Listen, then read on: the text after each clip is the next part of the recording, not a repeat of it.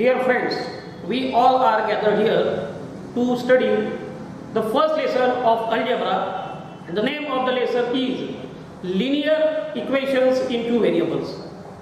In this lesson, we are going to solve the given linear equations by three methods.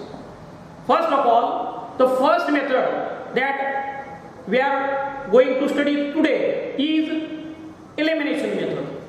And in elimination method, we can solve the linear equations and we can find out the values of the variables which are in the given linear equations. For example, look at here, the equation, two linear equations are given, and that two linear equations are 2x minus 3y equal to 9, and second linear equation is 2x plus y is equal to 13. In these two equations, we can write this equation as equation number 1, like this. This is equation number 1, and this equation as a second equation, that is 2x plus y is equal to 13. Dear students, observe these two equations. You will find that these two and these two are the coefficients of the variable x, and here minus 3 and here plus 1 are the coefficients of the variable y. And to solve these two equations by method of elimination, we have to observe whether the coefficients of y or coefficient of x are same or not. If they are same with the same sign, then we have to subtract equation 2 from equation 1. So I am writing in the form of subtraction, that is 2x minus 3y is equal to 9, and second equation 2x plus y is equal to 13. After subtraction, you will get 2x minus 2x is equal to 0. This minus 3y and minus y. Minus 3y and minus y is minus 4y is equal to 9 minus 13. 9 minus 13 is minus 4.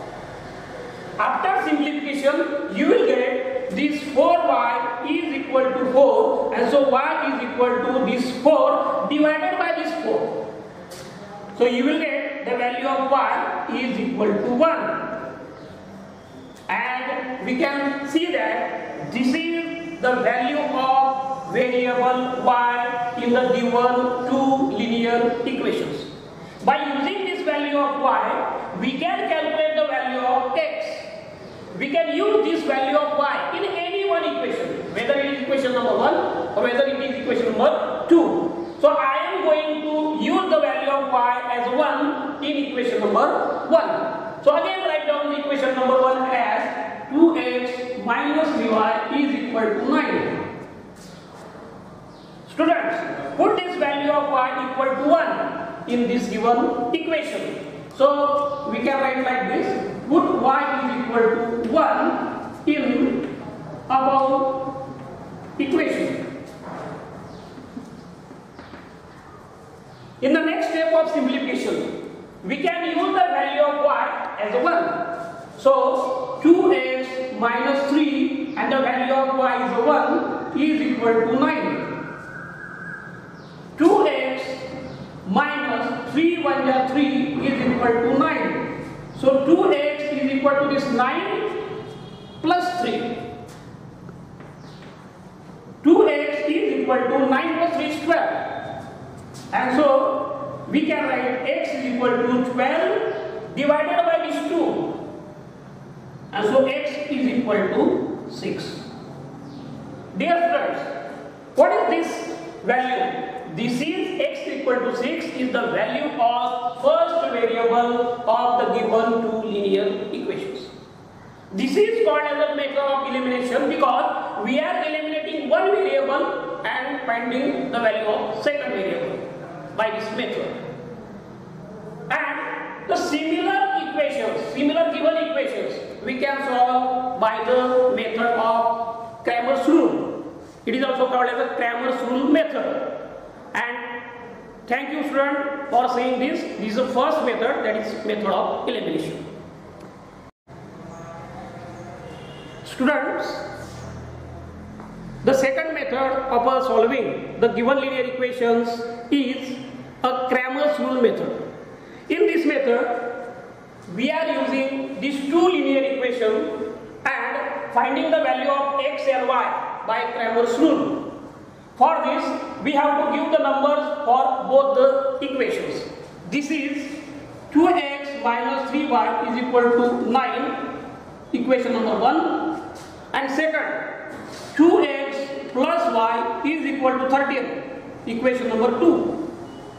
And in this method, we have to form three determinants by using the coefficients of x and y. For forming the first determinant, that is d, we have to write the coefficient of x and coefficient of y in the column form like this: 2, 2. And here the coefficient minus 3, 1, minus 3, 1, like this. After forming this determinant, find out the value of the determinant by cross multiplication. Like this 3 into 1, so 2 into 1, minus 2 into minus 3. So 2 1 are 2, minus minus will become plus, 2 3 are 6. And so the value of this determinant d is 8. This is the value of determinant d. Students, now we have to form another determinant. That determinant is called as a dx determinant. And for forming the determinant dx, remove first column and instead of the first column 2, 2, insert the column 9 and 13 like this. First column 9, 13, second column as it is. Second column as it is like minus 3, 1. Find out the value of this determinant, that is dx. Then you will get 9 into 1 minus 13 into minus 3. So you will get 9 1 are 9, minus minus will become plus, 13 3s are 39. So after addition, you will get this addition as a 48. This is the value of second determinant, that is dx. By using the same method, similar steps, we have to find out the value of the another determinant, that is dy.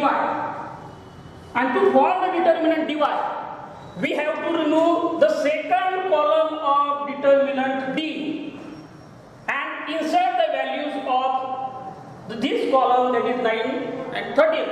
So we can write first column as it is and second column as a 9 and 13.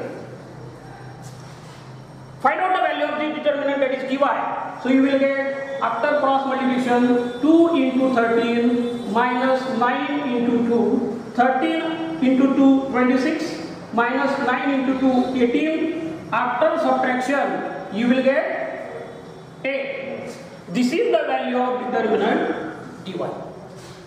After finding the value of d, dx and dy, then use the Cramer's formula to calculate the value of x and y.